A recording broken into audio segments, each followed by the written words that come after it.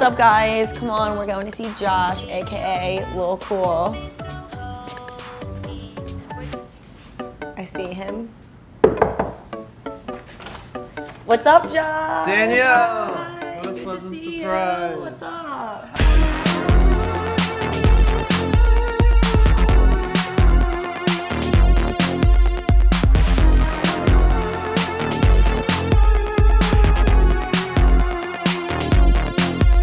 All right, let's look around. Welcome to my little world. Thank you. So this one, it's called Dottie's Dream, and she is basically dreaming of this wavy world of intertwining pipes of black gold. Who's this chick? This is Dottie. Describe Dottie. Dottie is a very strong, independent woman. She is driven by all of the problems of the world, and she wants to fight back. Here's the pipes. The society pipes. Yeah. Okay. Here's black gold squirting out.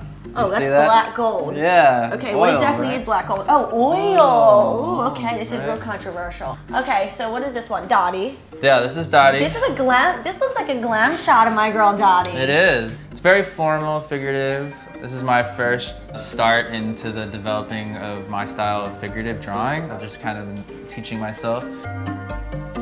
It's just like a diary of doodles. These are called character studies. Okay. More or less. So if I see like a funny cartoon that I like, and then I'm like, oh, I'm gonna draw it my way, or a characteristic about a cartoon, you know, I take apart a lot of like types of cartoons and characters that I already like and kind of develop like my style based off of some of that.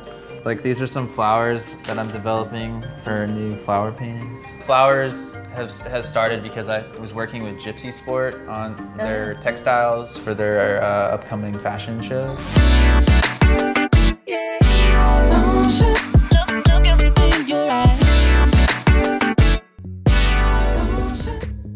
You home make your paints. All So what do you paint is start whatever. with, and like how do you do it? I follow a lot of color palettes from certain colors. This is Itten. He was a philosopher and professor in the 1920s at the school Bauhaus. It just talks about the color wheel, how much color is in each portion, how they flow, what color looks like next to each other. Yeah. So you look at this and you're like, all right, what are my colors? What do I feel for this painting? Starting out, I use just primary colors, and so this is all just solid pigment. So this is high solid gel. It helps things kind of like look a little form. cakey. You can add a retarder, you know, have Did you it go to school for this? No, I'm all self-taught. And Once then, again, college not needed. yeah, unless your parents are paying for it.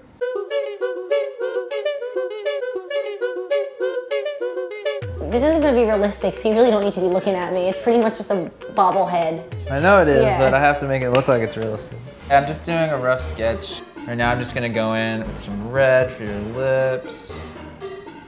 This tongue thing seems relatively new for you. It's iconic, you know, like when you look at iconic symbolism, like especially with like the lips and the tongue, your first thought is Rolling Stones, and then your second thought is like 1960s acid culture. Yeah, so with that vibe, we'll bring in the green next, and then that should really pop.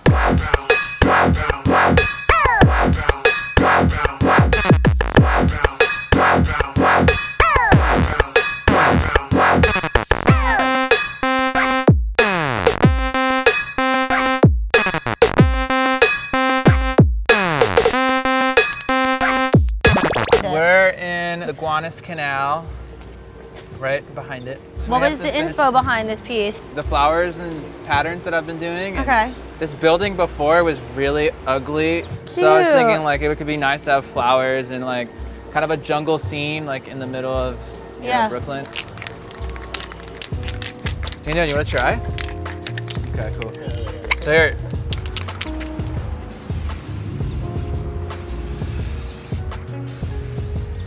So just filling I've in. never done this. This is going to make a lot of my exes laugh, but okay. Yeah, in the lines, looking good. Do like a little pedal here. Okay. This is, what, 3 days worth? Oh my God, Danielle, do you want to tag your name somewhere? I feel like someone actually Somewhere legally.